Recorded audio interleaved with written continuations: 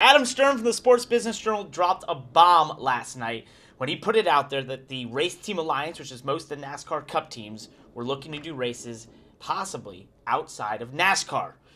Which brings back memories of the CART and IRL split. Well, this isn't the first time we've seen this threatened at top-level racing series, including Formula One, which I talked about back in 2019.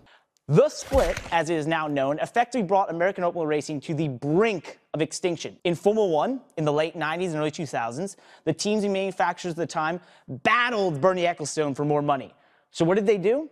They went as far as to create the Grand Prix World Championship and threatened to leave Formula One.